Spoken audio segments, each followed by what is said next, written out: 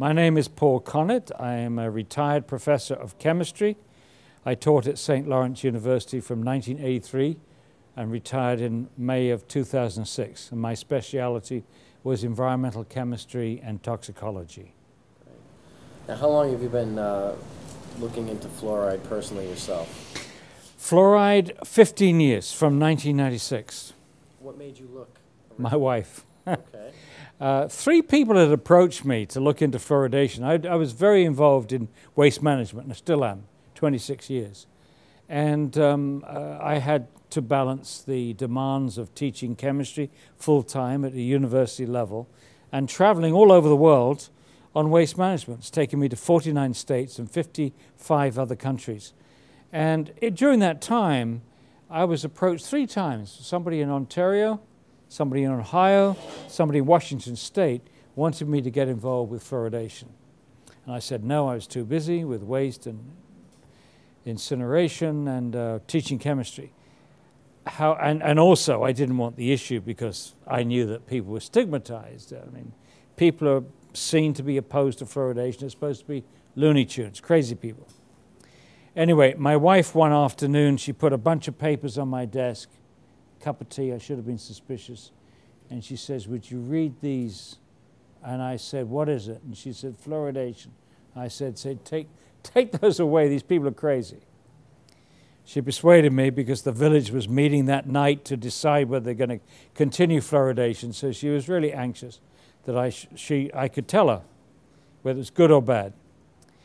And when I read those, my desire at that point was to quickly find a reason to tell her, to get off my back, that people opposed to fluoridation were crazy, and these were the chemical reasons that they were off target.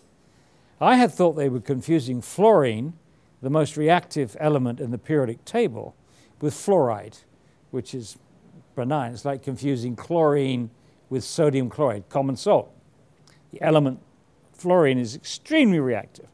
Fluoride, as a compound, chemically, is very unreactive. But there was 2 things which were very striking, is that I've quickly found out that fluoride is extremely active biologically. It interferes with enzymes, hydrogen bonds, all kinds of things.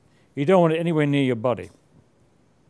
And the second thing I found out that afternoon was the level in mother's breast milk was extremely low, 0.004 parts per million, which meant a bottle-fed baby gets 200, in a fluoridated community, gets 200 times more fluoride than a breastfed baby. And right away, you knew that there was something wrong here. I just don't believe that Mother Nature screwed up on what the baby needs. So it was a matter of, you knew the evidence might, or the facts might be out there, but it wasn't, you really didn't want to get into it just because maybe you were afraid? Yeah, I was afraid because I was already working on issues which were perceived as being, you know, a bit out there, radical, opposing incineration, municipal waste incineration, being concerned about dioxins, etc., when the chemical industry was very determined to convince people that the dioxin was bad for animals, but it was okay for human beings. That was basically the issue in those days. So I didn't want something which would threaten my credibility still further. But as I said, I very quickly realized that my credibility wasn't in question. It was the credibility of the government agencies in a handful of countries, of course America being the most important, who had promoted this nonsense for 60 years. I mean, there's so many things wrong with fluoridation. It's very hard to find something right about it, but what's wrong about it is, first of all, the use of the public water supply to deliver medicine is pretty bizarre when you think about it. Once you put a medicine in the drinking water, you can't control the dose because you can't control how much water people drink. You can't control who gets it. It goes to everybody. If you ask a pharmacist if there's any drug in his store that was safe enough to give to everyone, young people, old people, sick people, people with poor nutrition, give it to them in any dose, they'd laugh at you. It's ridiculous. So a ridiculous practice.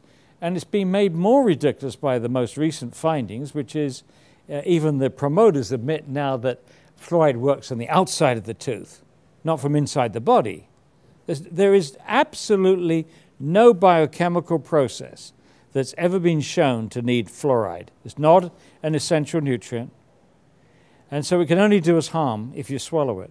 Meanwhile, if you want fluoride, you've got fluoridated toothpaste, you can brush it on, treat the surface of the tooth, which is the only place it works, and once having done that, spit it out. So the practice does not make sense. But I think the thing that interests you, and certainly interested me, was, is it doing any harm? It's not doing any good, but is it doing any harm? And then you see the real problems here, because let's start with the things which nobody denies. It damages the cells which lay down the enamel on the teeth and causes a condition called dental fluorosis, which is a mottling discoloration of the teeth. Well, when they started this in 1945, they thought that at 1 part per million, 1 milligram per liter, they would reduce tooth decay and at the same time only cause about 10% of the children to get this condition in its very mild form. It's less than 25% of the tooth surface, in many cases just the cusp of the teeth with little white specks, and they thought that was acceptable. Today, they admit that 41% of all American children, aged 12 to 15, including kids living in non-fluoridated areas, now have dental fluorosis. So clearly our children are overexposed to fluoride. So the next question is, when the fluoride is damaging the growing tooth cells, what is it doing to their other cells? The teeth grow out of the bones. So what's it doing to the bone cells? Well, we have some studies which indicate an increased risk of cortical bone defects. There are other studies which, first of all, I should point out that 50% of the fluoride that we take in each day from all sources is excreted from the kidney. The other 50% accumulates largely in our bones. So what's it doing to our bones? Not immediately, and then over a lifetime. Well, immediately, the first study showed cortical bone defects, little defects in the bone structure of the outer layer, which could mean increased bone fractures for children. Secondly, the first signs of fluoride poisoning of the bone in areas of the world which have naturally high levels of fluoride in the water, like India, China, parts of Africa, Mexico, parts of the Middle East. The first signs that fluoride is poisoning your bones is pains in the joints, stiffness in the joints, pains in the bones, just like arthritis. We have millions of people with arthritis in the United States and in fluoridated countries, 1 in 3 adults. Nobody's ever looked to see if some of those arthritis cases may have been caused or exacerbated by fluoride. Just not looking. The second issue is, as the fluoride continues to accumulate in the bones, it makes the bones more brittle. Makes them harder, makes them more brittle. So we're particularly concerned about increased hip fractures in the elderly, and the studies are mixed there. Some studies say yes, some studies say no. But it's quite a risk that you're taking, because if it's true that by the time you found that increased hip fractures, everybody agrees, it would be too late for millions of people. Now, all of those issues are important, but the one that really concerns me is the impact of fluoride on the brain. When the baby is born, the blood-brain barrier is not fully formed. In my view, this is not the time to expose the baby to 200 times the level of fluoride than in mother's milk, which is what happens if you make up baby formula with fluoridated tap water. We now have over 150 animal studies in which fluoride damages the brain.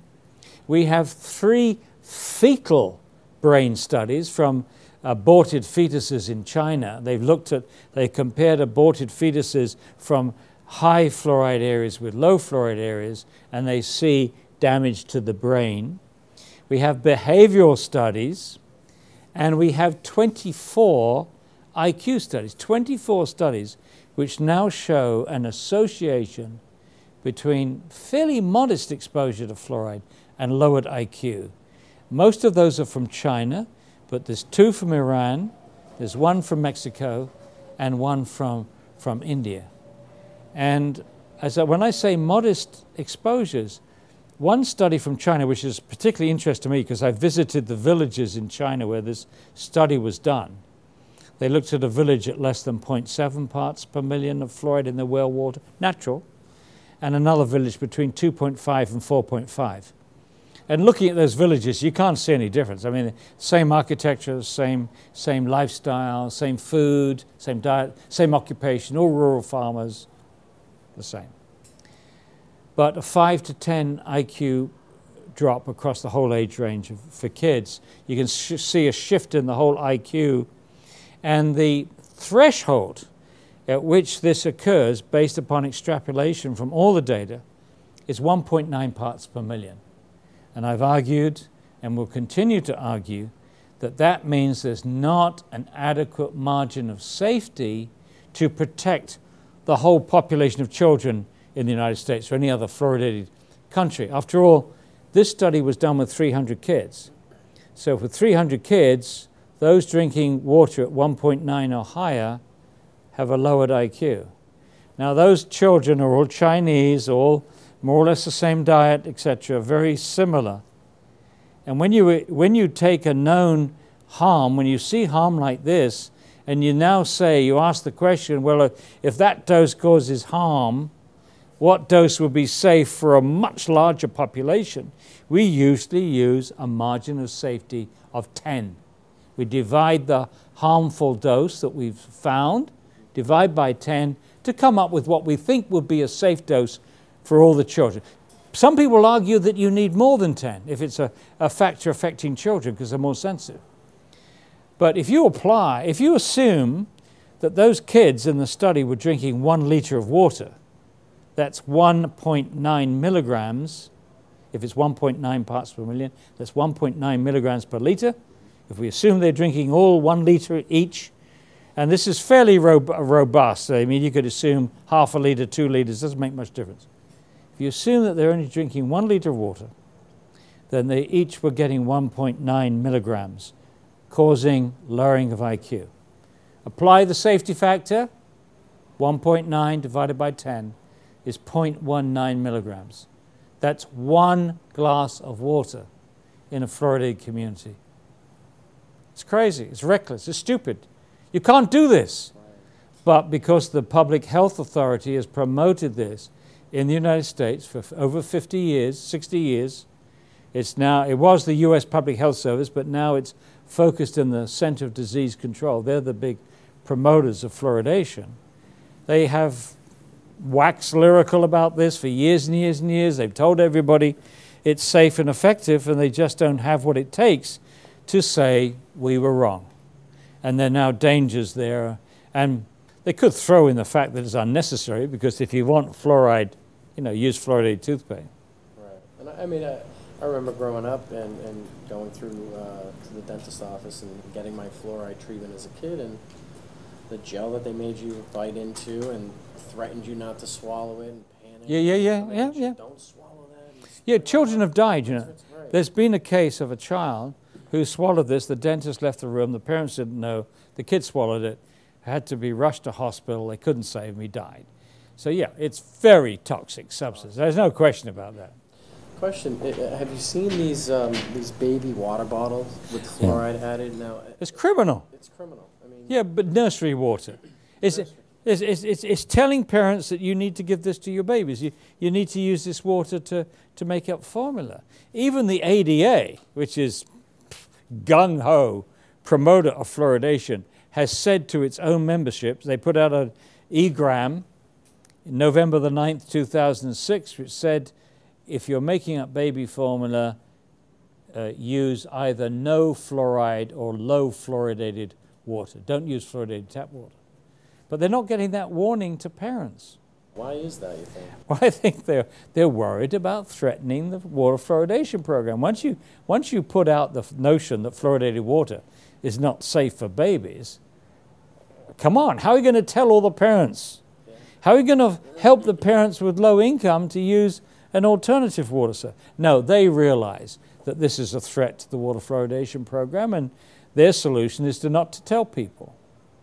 You think the people have the strength to get the tap shut off, the fluoride shut off? Well, this is what I tell people, that I'm not suggesting to you that fluoride is the greatest threat to human health on this planet. It's not.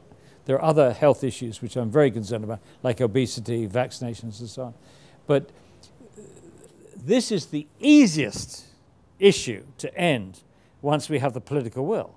If you have the political will on this issue, you can turn off the spigot at the waterworks and it's over. But to turn off that spigot, you need the political will. And to get the political will, we need masses of people informed and organized. And at the moment, they're not. We don't have masses of people. We have a growing number. We have a growing number of professionals, over 3,700 who said stop fluoridation. We have thousands, we have many hundreds of communities that have stopped fluoridation. So we know it's possible. Even cities like Calgary in Alberta stopped this year, stopped fluoridation. So we know it's possible to stop. But you do need people informed and you need them organized. Internet is important, and getting videotapes like this on the internet are important. Awareness. Awareness, absolutely. That's why we're here. I had a question too, because I remember reading and listening to some of your previous interviews, and why is it that minorities are more susceptible? Is it a genetic thing, or is it just genetic? It's not absolutely certain, but we do know it's a fact. For example, the Center of Disease Control in the 2005 report indicates that Black Americans and Mexican Americans had a higher rate of dental fluorosis than white children. Now, there are many reasons for this, I think.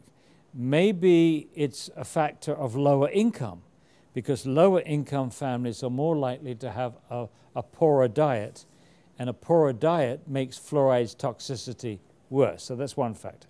There's another factor, lactose intolerance. There's a higher rate of lactose intolerance in Mexican Americans, and even higher in the black community. If you have lactose intolerance, you drink less milk. You get less milk, you get less calcium. You drink less milk, you may be drinking more water. Right. More water means more fluoride. Isn't the fluoride in the milk as well, though? No, not in cow's milk. No, this is the same as the human milk. Right. The nature seems to have a filter. It doesn't get into milk. Is that right? Yeah, so cow's milk is low, and human milk is even lower. Right. Yeah. So that there are a number of reasons, and then when you get into adults, there's a higher rate of kidney disease in black Americans, and if you've got poor kidney function, you can't get rid of the fluoride. 50%, a normal kidney gets rid of 50% each day, but an impaired kidney, less, and so the fluoride is building up in your body faster. So kidney function, higher rates of diabetes, and some forms of diabetes, people drink a lot of water, so they may be drinking more water for that reason. So all kinds of reasons. In addition to having it forced into our water supply, what other uses are there for fluoride that we would need? That you would see in industry for? No. I mean, look, it has many uses in industry, from etching glass to making silicon products, to oil refineries, to in metallurgy, lowering the melting points of metal ores and so on. Yeah, it has many, many uses in industry, but in the body, there's, as I said earlier, there's no known use of fluoride in the body. They've never been able to demonstrate a sickness which has occurred because of lack of fluoride. They've never demonstrated biochemically that there's any process in the body that needs fluoride. It's the only place where it seems that fluoride has some kind of possible role is in hardening the enamel, but it's a topical effect. It doesn't work through the gums into the teeth, and it works on the outside of the teeth. And in fact, that once the enamel was formed, it's essentially dead tissue. So we're talking about a chemical interaction with dead tissue, hardening it. Once the fluoride is exchanged with the hydroxide ion, it makes the enamel harder, more resistant to acid attack, and the acids come from the breakdown of sugars by bacteria in the mouth. Has the ADA and the FDA and everybody at CDC, are they all on the same page as far as too much fluoride causes dental fluorosis? Yeah, there's no argument about dental fluorosis. That's we've known that since 1931, right, that fluoride causes dental fluorosis.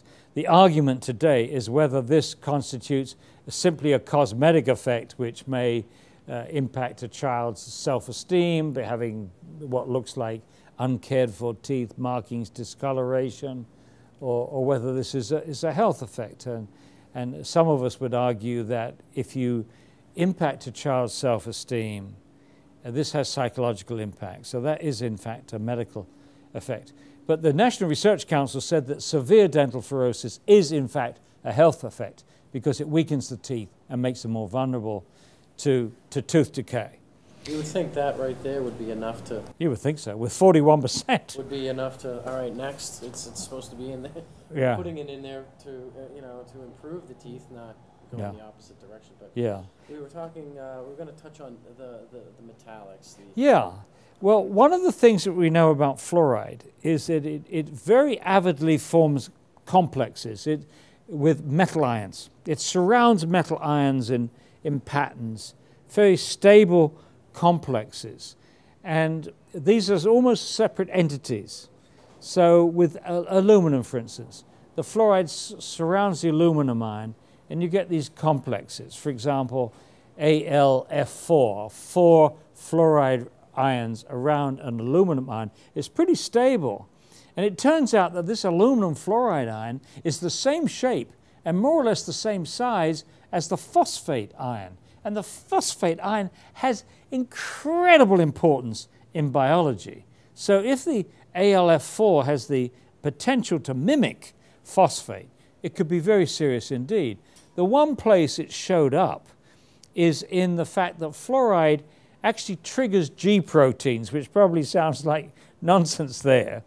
But G proteins is a system whereby messages which arrive at the outside of the cell are able to cross the cell into the inside of the cell. So if you have a messenger that can't cross the membrane itself, it's got to have a way of getting that message across the membrane. And that message is carried by G proteins. And when the messenger arrives, the G protein is switched on. I keep it simple. The messenger arrives, the G protein is switched on, and that triggers the inside messenger to do what it has to do. It turns out that aluminum fluoride, AlF4-, will switch on the G proteins without the messenger arriving, without the neurotransmitter, without the hormone, without the growth factor arriving. So it's mimicking these messages, really important messages. And fortunately for us, the level at which this occurs is fairly high, and you would need perhaps the concentrations that you get in bones and teeth, and maybe the pineal gland before you get to concentrations where these G proteins are excited.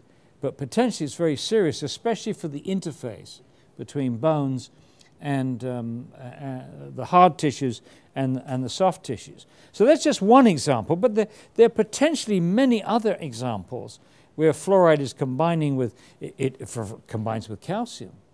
Calcium is incredibly important in the body. It's very important for brain messages and so on, neurological. The whole transmission of nerves is based upon calcium signals. Another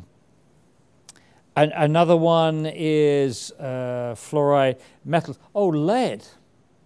It may increase absorption rate. Yes, it would appear that fluoride increases the uptake of lead into the blood, or in particular, one of the chemicals that we use, the most frequently used chemical to fluoridate is not sodium fluoride, but hexafluorosilicic acid, silicon fluorides. And these silicon fluorides seem to form a complex with lead. Anyway, when you're using silicon fluorides, the epidemiology, using the silicon fluorides for fluoridating, there's a higher increase in lead levels in the blood. It seems to increase the uptake of lead from any source, environmental source, lead paint or whatever, increases the uptake from the gut into the bloodstream. That's very serious indeed. Now, that was 2 large epidemiological studies. Recently, there was an animal study that tested this on rats. They fed the rats lead acetate, and they got 1 level in the blood. And then they gave the other rats, lead acetate and hexafluorosilicic acid, and lo and behold, like a 6-fold increase in the amount of lead in the blood and dentine and so on. You know, in addition to all of that, fluoride has, as I said, the ability to form these complexes, and the concern is it will suck metals out of various combinations. Like, could it help to suck the mercury out of mercury amalgams in the mouth if you're drinking fluoridated water, or you're swishing fluoride, or you're using fluoridated toothpaste? Maybe that helps to erode the mercury from the amalgam. Lead pipes, maybe fluoride helps to get lead out of the pipes, or even the brass fittings. There's been a study which shows that fluoride in combination with chloramine and other chlorinating agents seems to facilitate the solution of lead from pipe joints. And also we know that if you boil water in an aluminium saucepan, if you're using fluoridated water, more aluminum goes into solution. So, you know, there's all these worrying ways that fluoride can make the situation worse with metals which already are a question mark.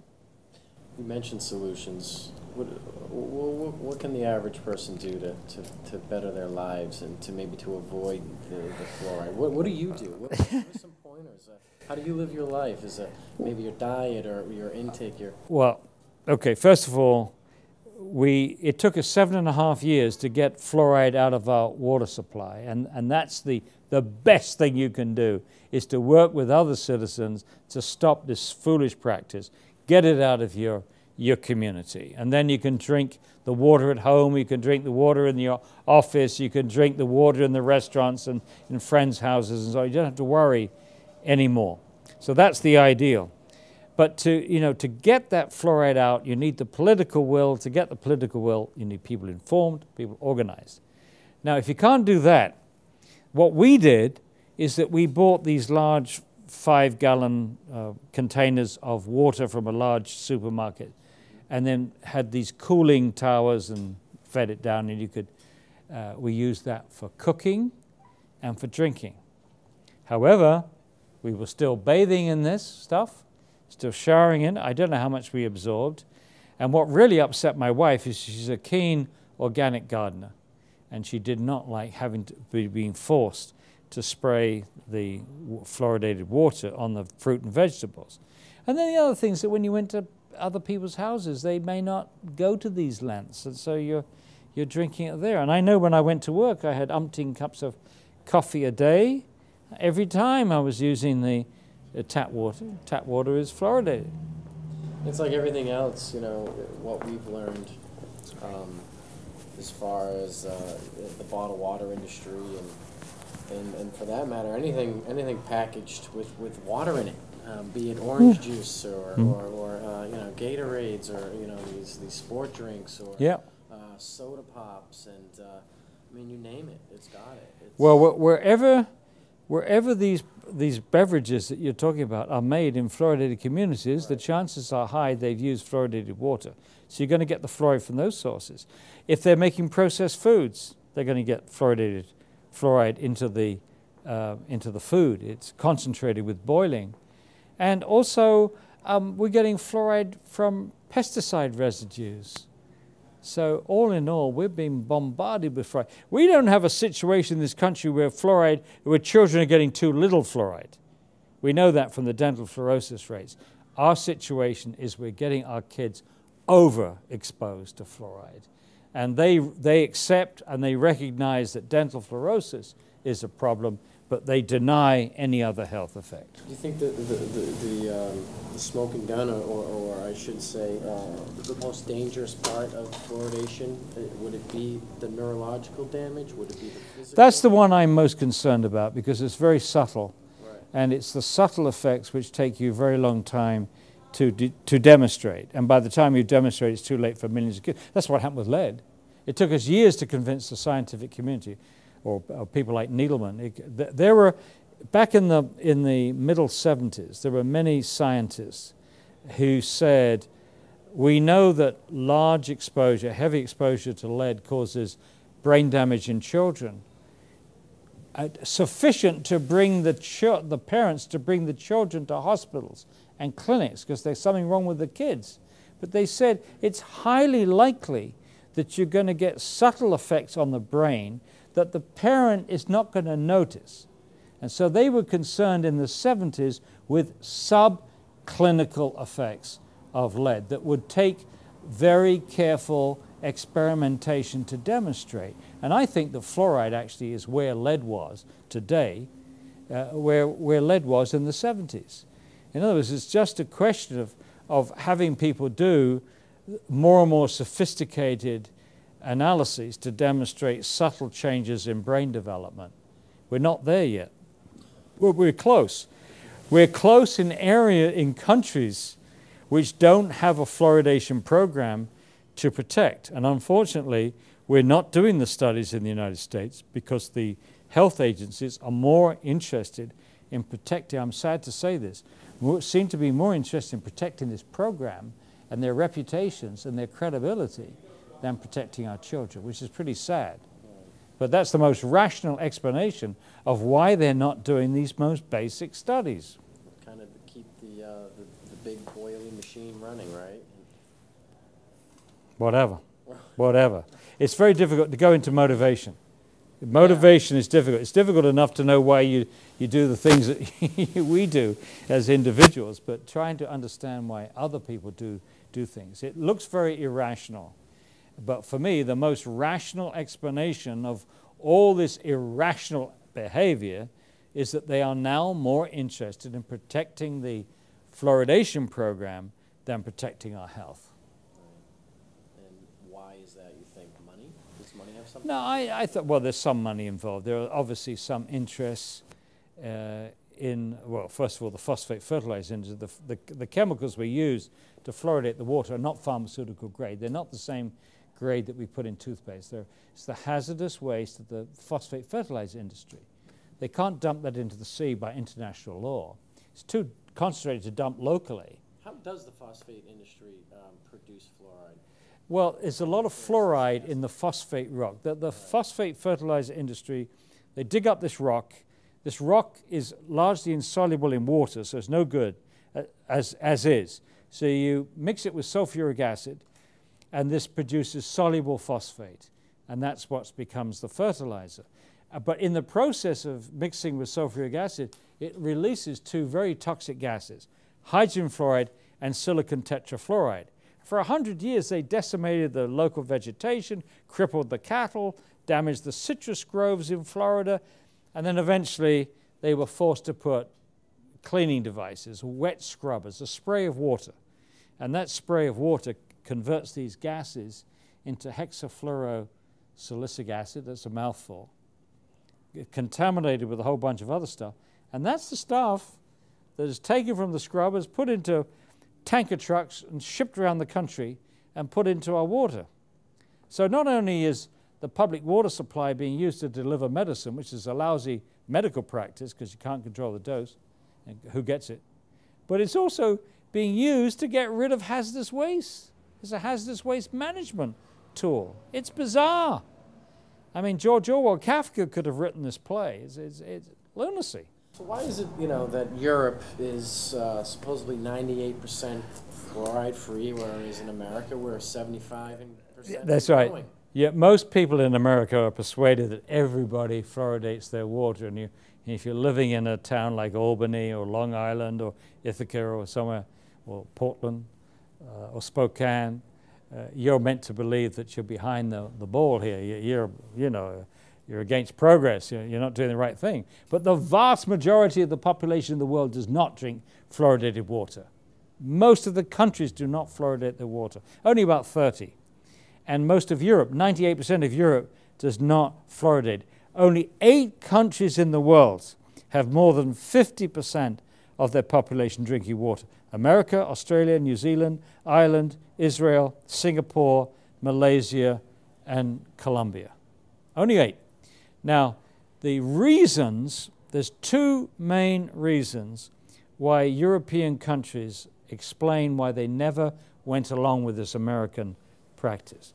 One was they didn't feel it was right to force it on people that didn't want it.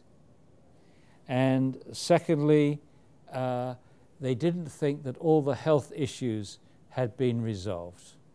And that's still the case. The health issues have not been resolved. If anything, the health issues have got more and more serious and more evidence that they exist. And it was explained to me by people in the Netherlands, particularly Dr. Hans Muhlenberg.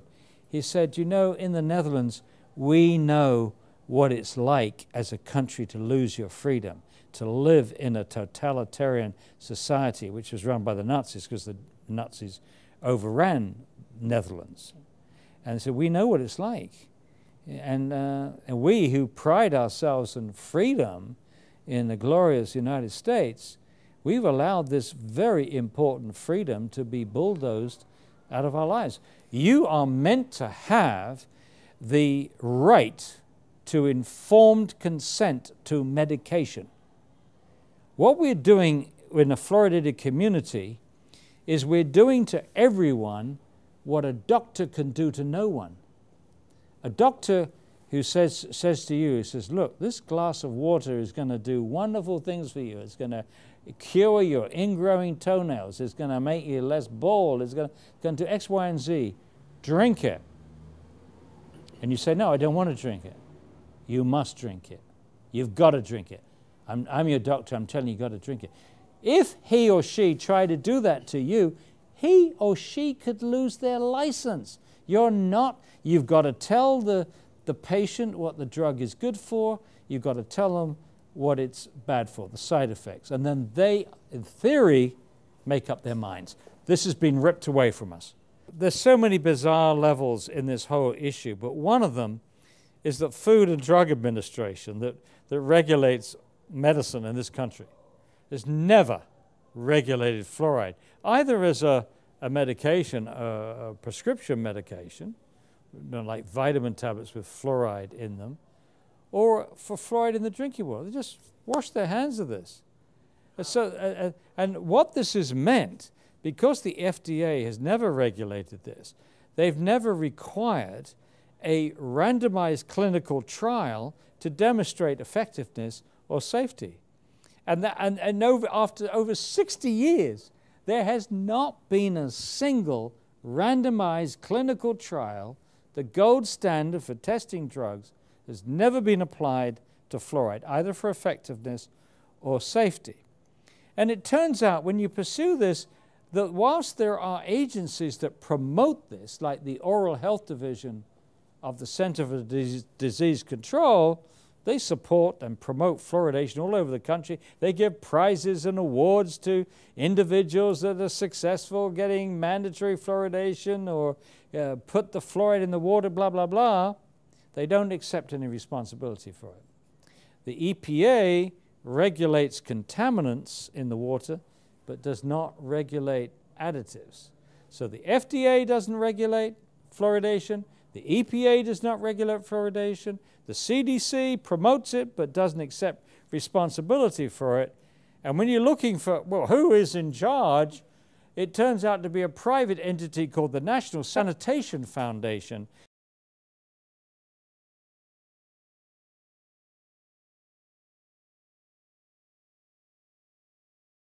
Just want to thank Dr. Paul Connett for taking the time to sit with us here and enlighten us a little bit more on our journey down this road of fluoride. Is it good or bad? Yeah. I just, again, I appreciate everything that you've done for us here today, and for the community, and everything that you do. So thank you so much for that. Well, it's a pleasure to talk to you, and I'm hoping that this will get the message to more and more people. Remember, this is the practice which is easy. This is one issue that is as easy to stop as turning off a tap. But to turn off that tap, we need more people informed and more people organized to get the political will to do that. Right. Yeah, yeah. Hopefully this film will do that. So Good. great. And I'm going to stand up and pick it. Thank you. Okay.